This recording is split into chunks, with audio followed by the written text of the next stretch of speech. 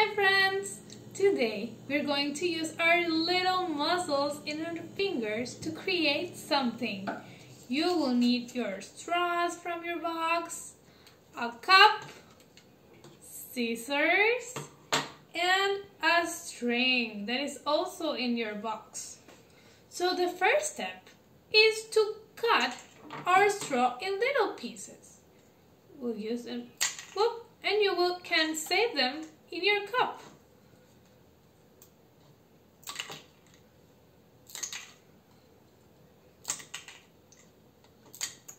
Whoops, sometimes they can fly.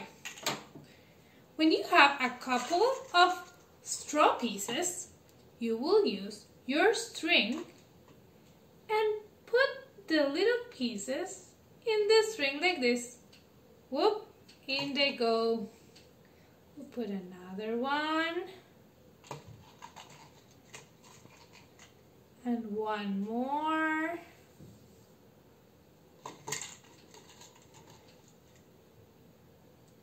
You can even make patterns with the colors in your straw. And then you can make it a necklace for your toys, like this.